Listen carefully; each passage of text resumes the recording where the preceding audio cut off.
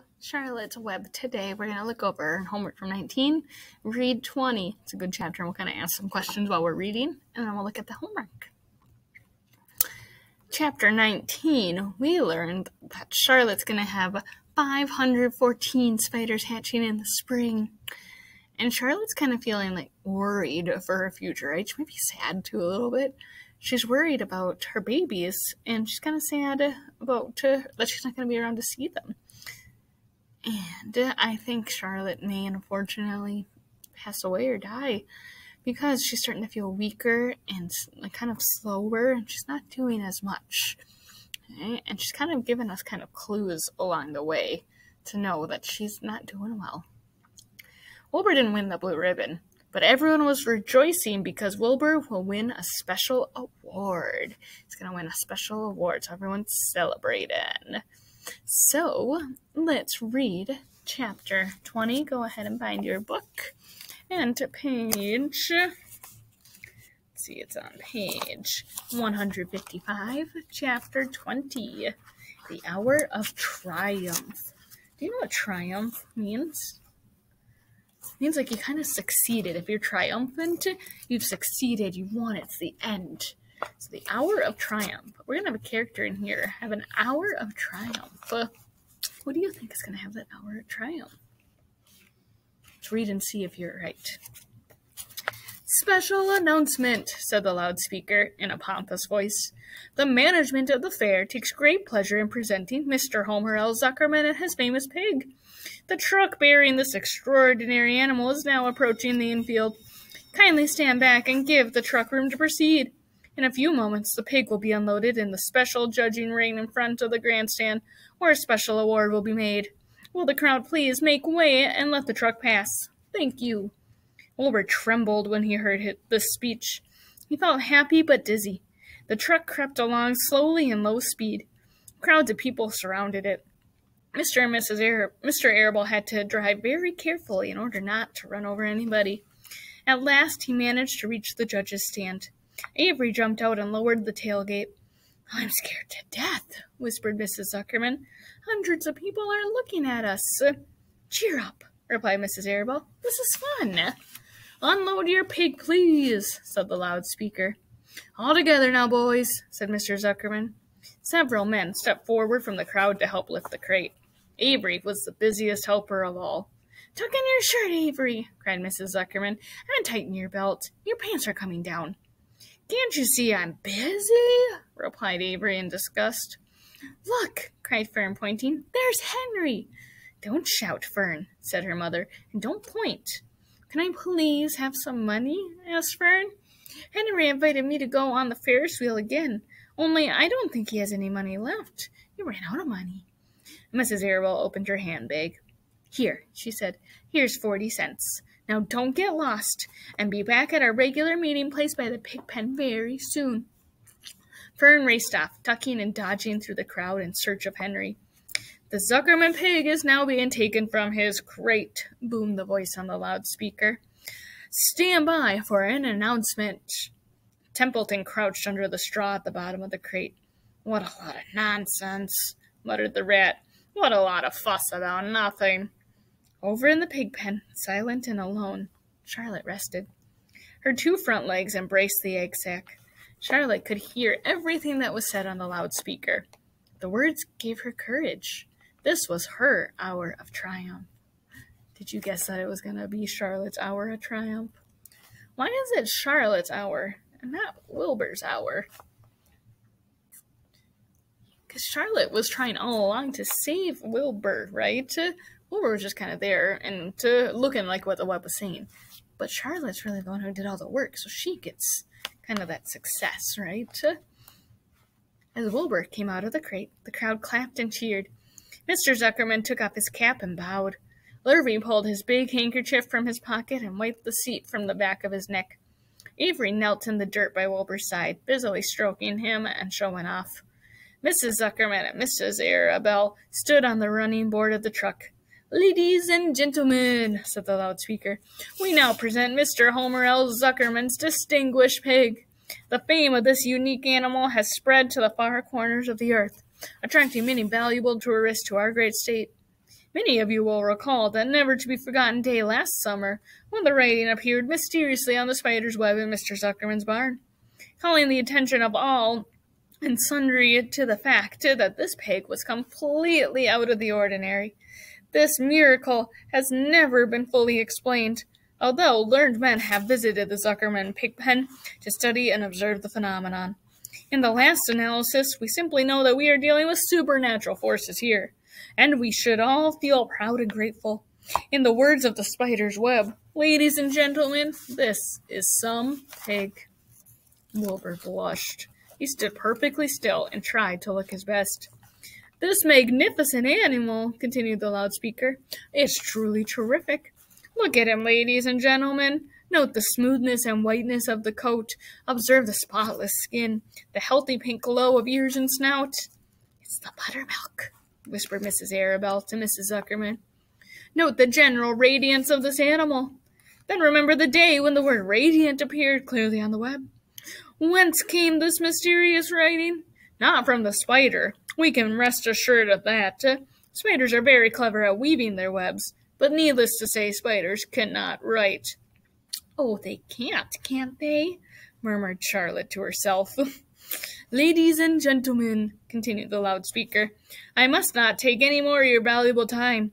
On behalf of the governors of the fair, I have the honor of awarding a special prize of $25 to Mr. Zuckerman, together with a handsome bronze medal suitably engraved, in token of our appreciation of the part played by this pig, this radiant, this terrific, this humble pig in attracting so many visitors to our great county fair. Wilbur had been feeling dizzier and dizzier through this long complimentary speech. When he heard the crowd begin to cheer and clap again, he suddenly fainted away. His legs collapsed, his mind went blank, and he fell to the ground unconscious. Why is he fainting? Remember, Wilbur's pretty humble, right? He doesn't like all the attention. He never gets big-headed, right, about it. So I think this is just too much for him. He's like, oh my gosh, now we won all this money and this award. Oh, so much going on. What's wrong? Asked the loudspeaker. What's going on, Zuckerman? What's the trouble with your pig? Avery was kneeling by Wilbur's head, stroking him. Mr. Zuckerman was dancing about, fanning him with his cap. He's all right, cried Mr. Zuckerman. He gets these spells. He's modest and can't stand praise. Well, we can't give a prize to a dead pig, said the loudspeaker. It's never been done. He isn't dead, hollered Zuckerman. He's fainted. He gets embarrassed easily. Run for some water, Lurby. Lurby sprang from the judge's ring and disappeared. Templeton poked his head from the straw. He noticed that the end of Wilbur's tail was within reach. Templeton grinned. I'll tend to this, he chuckled. He took Wilbur's tail in his mouth and bit it just as hard as he could bite. The pain revived Wilbur. In a flash, he was back on his feet. Ouch! He screamed. Hooray! Yelled the crowd. He's up! The pig's up! Good work, Zuckerman. That's some pig. Everyone was delighted. Mr. Zuckerman was the most pleased of all. He sighed with relief. Nobody had seen Templeton. The rat had done his work well. And now one of the judges climbed into the ring with the prizes. He handed Mr. Zuckerman 2 $10 bills and a $5 bill. Then he tied the medal around Wilbur's neck. Then he shook hands with Mr. Zuckerman while Wilbur blushed. Avery put out his hand and the judge shook hands with him too. The crowd cheered. A photographer took Wilbur's picture. A great feeling of happiness swept over the Zuckermans and the Arabelles. This was the greatest moment in Mr. Zuckerman's life. It is deeply satisfying to win a prize in front of a lot of people. As Wilbur was being shoved back into the crate, Lurby came charging through the crowd carrying a pail of water. His eyes had a wild look. Without hesitating a second, he dashed the water at Wilbur. In his excitement, he missed his aim, and the water splashed all over Mr. Zuckerman and Avery. They got soaking wet. For goodness sakes, bellowed Zuckerman, who was really drenched. What ails you, Lurby? Can't you see the pig is all right? You asked for water, said Lurby meekly. I didn't ask for a shower bath, said Mr. Zuckerman. The crowd roared with laughter. Finally, Mr. Zuckerman had to laugh too. And of course, Avery was tickled to find himself so wet, and he immediately started to act like a clown. He pretended he was taking a shower bath. He made faces and danced around and rubbed imaginary soap under his armpits. Then he dried himself with an imaginary towel. "Avery, stop it," cried his mother. "Stop showing up." But the crowd loved it. Avery heard nothing but the applause. He liked being a clown in a ring, with everybody watching in front of a grandstand. When he discovered that there was still a little water left in the bottom of the pail, he raised the pail high in the air and dumped the water on himself and made faces. The children in the grandstand screamed with appreciation. At last things calmed down. Wilbur was loaded into the truck.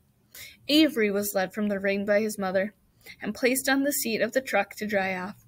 The truck, driven by Mr. Arable, crawled slowly back to the pig pen. Avery's wet trousers made a big wet spot on the seat. Oh my goodness. So notice at the end of that chapter, though, somebody was missing from all that action. Who's missing? Fern's missing. Where did Fern go? She went off with Henry Fossey, didn't she? Ooh, I think Fern's got a little crush. Do you think so too? Do you think Dr. Dorian was right? That Mrs. Arable didn't need to worry that she would soon kind of move on from the pig and all the animals at the farm? I think so too, because Wilbur's getting the special prize, and she's like, I'm going to go on and go away with Henry Fossey instead of hanging around with Wilbur. Maybe Fern is growing up. All right, let's look at Chapter 20's homework. So I'm going to go like this and view it this way instead, so it's a little easier to see. So to do this, we're going to put the events in the correct order. So you might want to read through them all first and think, where did they happen in the story, in the chapter? So Lurvy sprang from the judge's ring to get some water. Did that happen more towards the beginning, or was that kind of later? That was later, so you're going to start thinking it's towards this end, okay? Avery acted like a clown and made the crowd laugh. That was more towards the end, too. When was that? Before or after Lurvy sprang from the judge's ring? Okay. Templeton bit Wilbur's tail to revive him when he fainted. When did that happen in regards to all of those? Wilbur felt very dizzy and fainted. The announcer praised Wilbur and talked about his prize. And Lurvy threw the water on them. And the last part of your homework is a little different this time. On a piece of loose leaf paper, you're going to illustrate your favorite part of the chapter. And you can either turn in class to your paper or upload a picture to the Google Classroom assignment and turn it in with that. All right? So, it should be a little detailed, okay? It shouldn't just be like just stick people, okay? Give me a 4th grade quality drawing. Let me know if you have questions. Otherwise, good luck on putting your events in order and drawing your favorite part from the chapter. There's a lot to choose from. Take care.